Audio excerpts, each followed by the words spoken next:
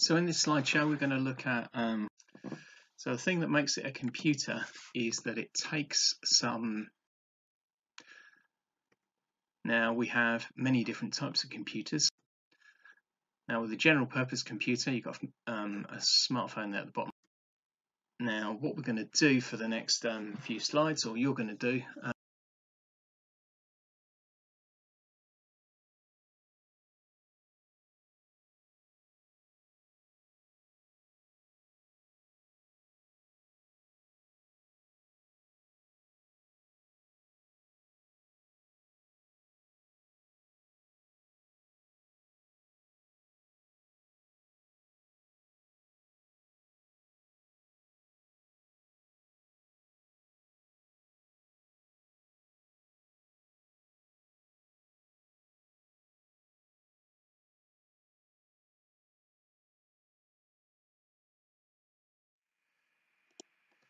so with a computer, what we do is we feed data into it and information comes out of it.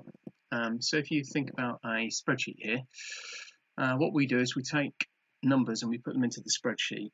So the numbers that we put into the spreadsheet on their own, they might not actually mean much yet, but when we put them into the spreadsheet, it can produce a graph or a chart, and that graph or a chart can show us lots of information. So the numbers are the raw data that's going in, that's the data, and the graph that comes out is the processed information. Now all computers have hardware and software. Hardware is the physical components of the computer. As it says here, these are the things you can touch, so the mouse, the keyboard, and so on. We also have software. Software is the programs that run on your computer. Sometimes we call these apps, and they tell the hardware what to do. Now, something to understand is, as it says down here, a computer cannot do anything until it has software loaded onto it, but equally, software can't do anything without hardware on which to run. So the software and the hardware work together, and on their own they're both useless. And there are lots of different examples of these. We'll have a look at some of those later on.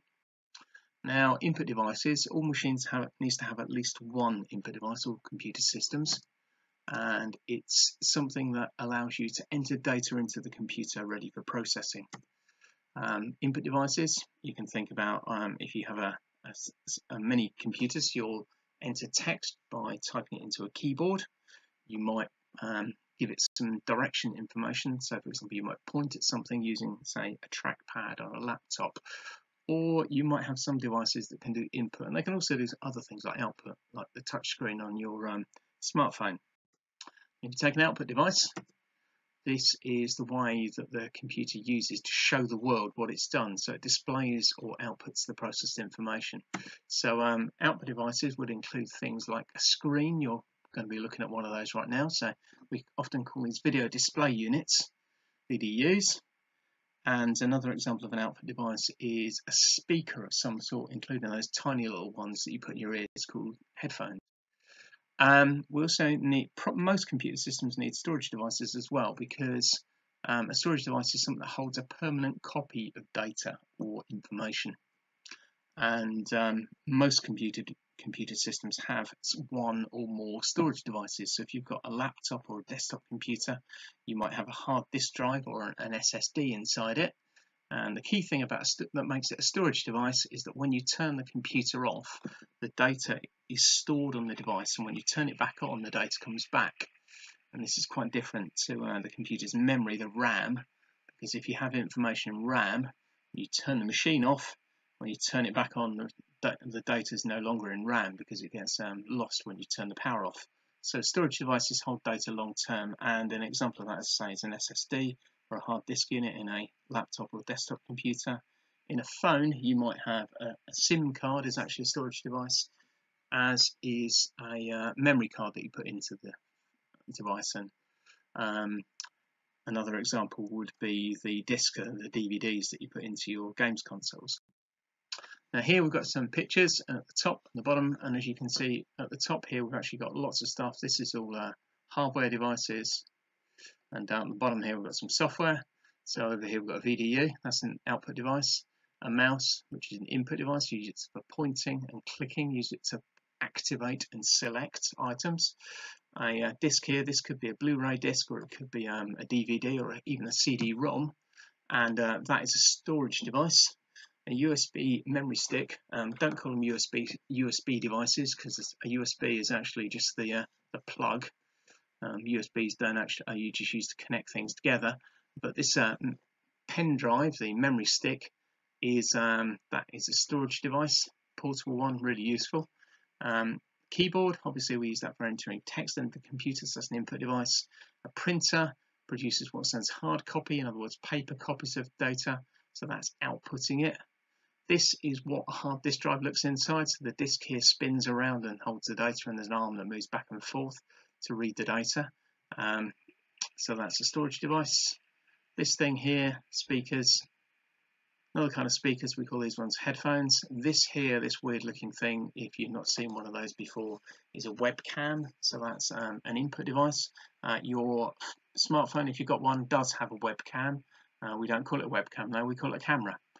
This thing here is a memory card, so the data actually gets stored in the little kind of this little square here, which is using the same kind of storage systems that are used in these pen drives and in an SSD if you've got one of those inside your computer. And then finally, this thing over here, if you've not seen one of these before, this is a scanner, so you can lift the lid of that up. This thing here with the kind of the funny shape on it, you can lift that up, put a piece of paper in it, put the lid back down, press a button, and if you put your paper in the right way around, the scanner will take a recording of the image of the paper and then load that into the computer. So now you've got a copy of that paper document on your computer. Down the bottom here we have some software. So we've got the worst version of Windows ever, Windows 8, and then we've got some application software. We've got Word processor, Access, which is a database, Excel, which is Microsoft's spreadsheet, and PowerPoint, which is a multimedia presentation program. Now you've got a task to do, and your task, as it says here, is to as I said, you're going to carry out some research into smartphones. You're going to put this information into a Word document. So you're going to need to make a new Word document, give it a heading, and the heading should be input, output, and storage devices. Save it in a suitable location. And then once you've done that, as it says here, carry out some research into smartphones. We then need to find an image of a smartphone and put that in your document. Add a subheading that says this section is for the smartphone. And then we want you to list and explain the purpose of all the input, output, and storage devices you can identify in that smartphone. So, for example, one of them we've given you here is that most smartphones have a camera that you can use to capture images. Once you've done that for the smartphone, I would like you to do the same thing, but this time do it for a games console of your choice. And once again, we'd like an image of the games console, and then I'd like you to list and explain all of the input, output, and storage devices that your games console can work on. And when you're trying to work out whether these what the input, output, and storage devices are, think about how you kind of tell the phone you want to do something, or tell the games console you want it to do something. The way you kind of give the device its instructions is through an input device. Think about the way that it gives you information. It tells you something's going on. It's using its output devices to do that. And then think about how, if you want to store something, save it away for later, how can you do that? Well, that's done using a storage device. Now, once you've made your document, I want you to spell check it. I want you to proofread it, make sure it's as error-free as you can. Make sure it's professional quality, so we should be looking at, for example, black text on a white background. If you've got images, they need to be distortion-free and of a suitable size. You need to have headings, you need to have subheadings, and very importantly, the text needs to be readable. So that means a standard font like Arial, and the maximum size of the main text in your document, the body text, that should be 12, no larger than 12, please, and no smaller than 10. The only thing that should be larger than that is the headings and the subheadings. Anyway, once you've got that made, you can save it and then upload it to its Learning for Checking.